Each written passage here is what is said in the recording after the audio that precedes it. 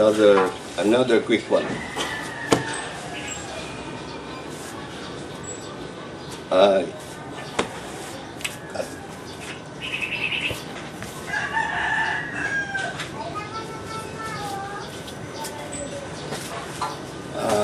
If you are training at home and cannot afford expensive equipment, you can find an old duffel bag or navy bag like this. You put some sand to give it weight and then shredded cloth up, because shredded cloth has air in between them, so they absorb force. Do not use all sand because it becomes compact and it can hurt your bones. What I have here is about 20 to 30 kilos of sand and rice husks. Rice husks are good because they have air in between them, so they absorb force. Now, I use this primarily for finger extension. You know, if you do iron palm training, you do like this dotting. Some say it can hurt your eyes because there are acupuncture points here that could possibly harm your eyes. I don't know, never seen one with a problem with that. But doing finger extension here is not so much for impact training, but for power training, for strengthening the finger extensor muscles, the small muscles that extend the fingers. So what you do is stand beside the bag, some distance, assume unstable stance, not so strong stance, so that you sway around like this. I prefer a parallel stance. So from this distance, what you can do is swing the bag with the power of your fingers. Only as much as possible your fingers, like this. And then you catch.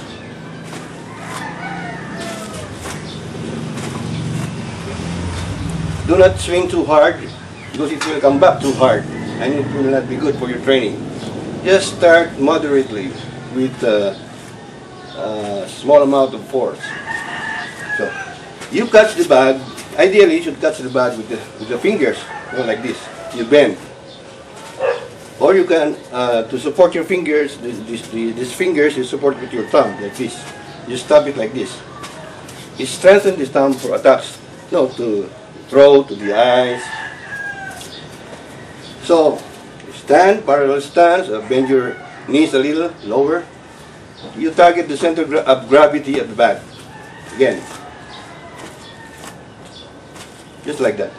You give in with your elbows. The purpose of this training is not only to strengthen your finger extensor muscles, but also so that you get used to striking, you know, jabbing, without bending this way. If it's too hard, you bend like this. If it's too hard, you bend naturally. If you can do it, you know, ultimately you can be, you can be absorbing force if you're already strong.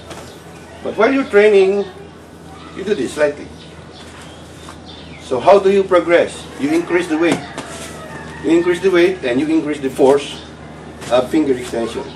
Do not use the push of your muscle or your body to push the bag back. Just use the finger flicks. You can do this every day. Not very heavy exercise. Also, the bag is useful for training what I call the twisting chop. You know, if there are certain forms of chops or strikes that do like this, twist like this. If you target this muscle in the neck here, 2/3 of that, if you hit the nerve inside there, it will paralyze the arm here. And here, paralyze the arm here. So your opponent will be useless. So what we do, we use the hands like this and strike the bag like this. You can assume the forward or the front stance to have more power, more stable stance. Here, see?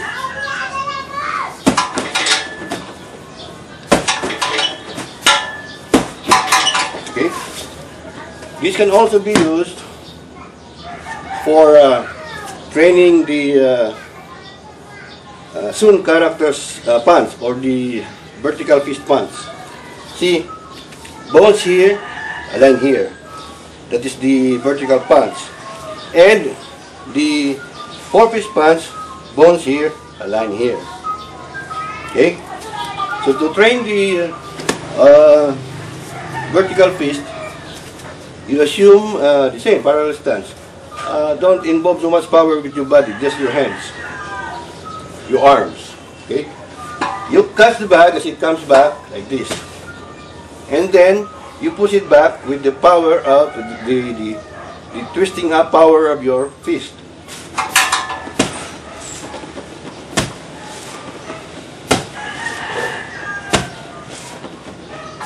Do not use power from the hips, just from the arm, not the body.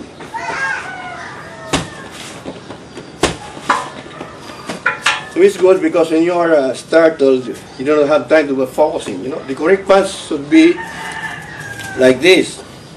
That is the four-fist punch in karate. This is aligned. It's a little, not too much, a little bit, because it fits into the, you know, here, the sternum. It fits into the sternum. And do not lock your elbows. You could be attacked by direct defense. You could be broken, attacked like this. Seems only innocent, but the attempt is to break your arm. So it's a little bent by the elbow, so you have power. Okay? Do not raise your body. It depends on how you do it, but I mean how you position your body. But basically, that's the four-fist punch. This is the vertical punch. Vertical punch is good because it's not committed. If you do like this in karate, that is committed. But here is, you can alter. Instead of punching, you can block, or you can parry. Okay.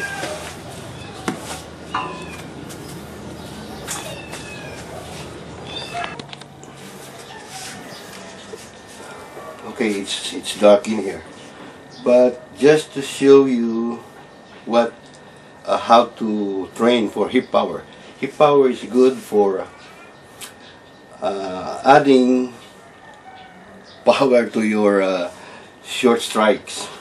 For example, I will give you an example. The Wing Chun punch or the vertical fist punch. This is a small candle. For starters, start with be humble.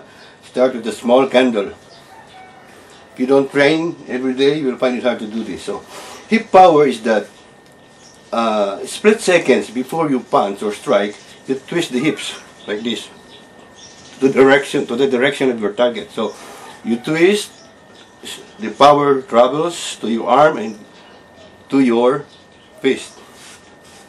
So, here is power using only the upward twist of the hand, of the fist.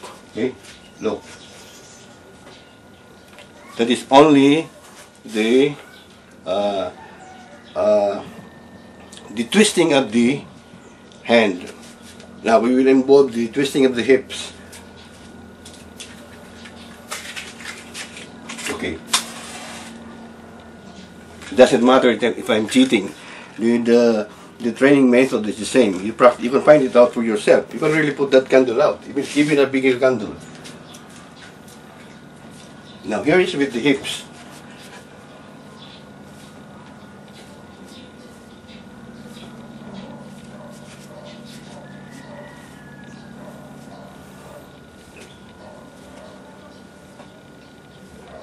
That's how we practice the left.